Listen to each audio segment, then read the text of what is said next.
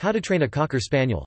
Cocker Spaniels are easygoing, cheerful, and playful dogs that make excellent pets. 1, 2. Fortunately, Cocker Spaniels are very easy to train. 3. Especially when they are trained as puppies. Training your Cocker Spaniel will require plenty of repetition, patience, and positive reinforcement. In time, he will become a well-trained and well-behaved pet. Veterinarian Pippa Elliott MRCVS approves of reward-based training methods. As with all dogs, Cocker Spaniels learn best by reward and encouragement.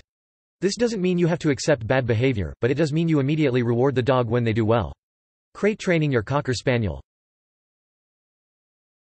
Select a crate for your Cocker Spaniel. An important aspect of training your Cocker Spaniel is crate training. When done properly, your dog will see his crate as a place of refuge and relaxation, rather than a place of punishment.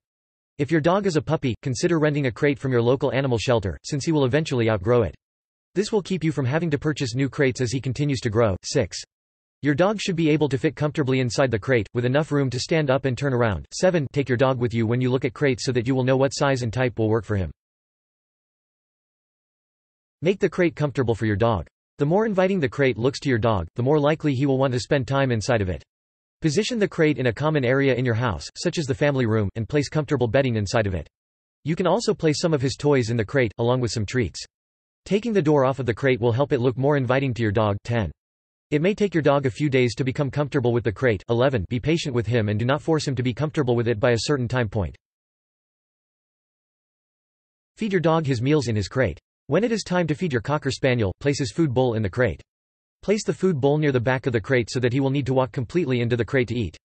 As he becomes more comfortable, you can slide the food bowl further and further back inside the crate. 14. Eventually, he should be able to walk all the way into the crate to eat his meals.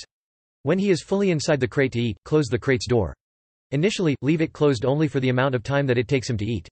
As his comfort level increases, leave the door closed for up to about 10 minutes after he has finished eating. 15. If he whines to be let out during this process, wait until he stops whining to open the door. If you open the door while he is whining, he will learn that whining is a way to be let out of the crate. 16. Crate your dog for up to 30 minutes.